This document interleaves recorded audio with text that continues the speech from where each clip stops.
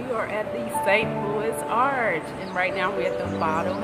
In a few minutes, we're gonna go all the way to the top, 630 feet above the ground. So come on, let's go.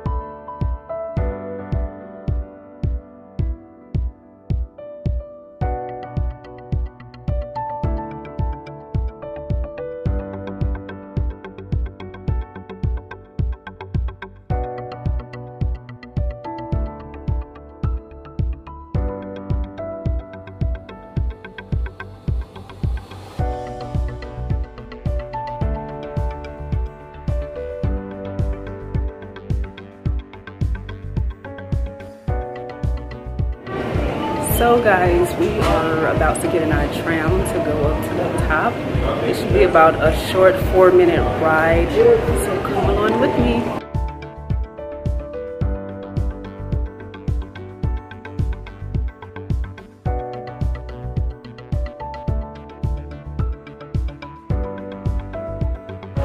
So guys, we made it to the top of the arch. As I showed you before, we were in this really small compacted tram and it took us about 4 minutes to get up here, and right now we are swaying. Actually, you can actually feel it. And if you know anything about tall buildings and monuments, they are made to sway to kind of counteract the winds, just like the Burj Khalifa in Dubai. And I know with them in the Taipei in Taiwan, they have what's called a TMD, tempered TMDs in there to kind of help stabilize big buildings to help with the pressure from the winds. And right now we are swaying back and forth, and the arch was actually made to sway at least 18 inches. And really high winds about 50 miles an hour, it can sway a maximum of 18 winds. And this arch is kind of built with earthquakes in mind, so it is earthquake resistant. Also, if you look on the sides, they have these little teeny tiny windows here.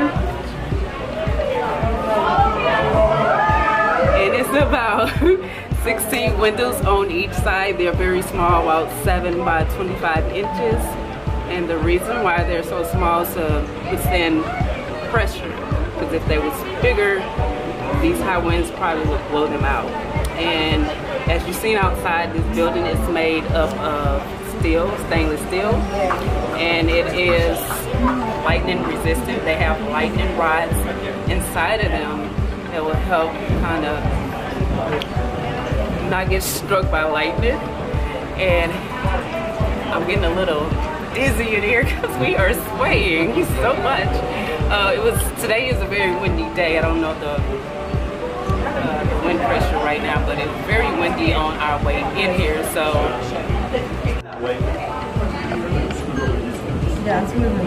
a view from the top. This is the Missouri side, guys. From the inside of the arch, there's Park Village. Lean forward.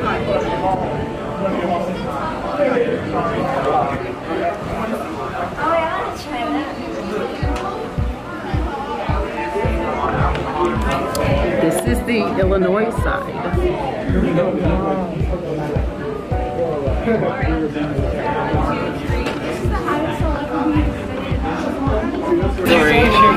Right here on the border of Illinois. So this window that I just showed you guys was the St. Louis, Missouri side. The building, the windows on that side is the Illinois side.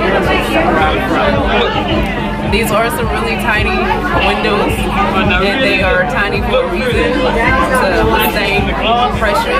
And it's 16 windows. It's 16 windows all together, I believe. I think it's 16 on each side. They're really tiny, 7 by 27 inches. And on this side here, we got the overview of the St. Louis skyline. We got the courthouse, down the old courthouse. We also have the Cardinal Stadium over there too, and Oh, Anheuser-Busch, I don't think it's a clear view of it, but we are really close to Anheuser-Busch also. Ralston Purina. And Ralston Purina is over there also. And a lot of fancy hotels. And it is so awesome out here. Like I said, I showed you guys a little small tram that we was in. It's very tiny. It can fit 5 people. It's made to fit 5 people, but you know, if you're bigger people, then it's like I said, it's really tiny. I don't know how big it is. I can ask the park ranger the next time I see him. But guys, if you never experienced the St. Louis Arch, yes, you can come up to the top. It only costs $12 to get up here, $12 for adults. It's a little bit cheaper for the kids. And there's other activities you can get alongside just coming up here in the Arch. I believe there's a cruise or something. We didn't do that. I've been on that boat before. I am from the area. But this is only my second time ever coming in the Arch. The last time I came here was 12 years ago, in 2007, and they were celebrating the 40th year anniversary. So it only cost $1 that day, but today it was $12. This is how much it costs on a normal day. They do have 2 trams on each leg of the arch, but I believe only one of them is working today, so we came up with the South tram. Like I said, it's a 4-minute ride up to the top. It's not very fast, so you don't have to worry about getting dizzy. You probably don't have to worry about getting dizzy when you get up here, because like I said, today is a very windy day. It is still swaying back and forth, and that's okay, because if this arch or any tall buildings didn't sway, they would have been damaged a long time ago. And as I said before, if you ever been to Dubai and ever visit the Burj Khalifa, which is the tallest building in the world, by the way, you would definitely feel the swaying, but they have what is called TMDs in there to help stabilize that swaying, but it's still going to sway, like I said. But that's okay. That's the beauty of science and the beauty of exploring. You get to feel what it's like to sway back and forth in a building like this. But like I say, if you've never been here, I highly recommend you come in here, and I'm going to get some more photos to show you guys what you've been missing. And shame on me for only been my second time coming in the Arch, and I live like 20 minutes from here. What's wrong with me, right? It's beautiful. If you ever seen the Arch at nighttime, oh my goodness, they have these spotlights down at the bottom that shines on the Arch, so I'm not driving on the highway at home. Oh my goodness, it's so beautiful.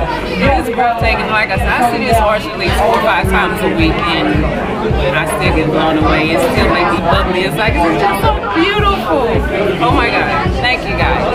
So guys, it's about wrap it up here. We're going to go back downstairs.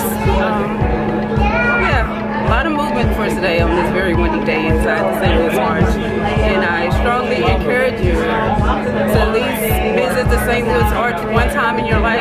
You will never regret it. It is so beautiful in here. The views are amazing to just be overlooking 2 states at once, Illinois and Missouri. So like I said, I'll leave a description for the website that you can go on if you want more information about the Arch. Maybe you want to see how it was built, or any questions that I probably can't answer. I'm pretty sure the website will be able to help you out with anything you may need. But I appreciate you, and thank you for watching.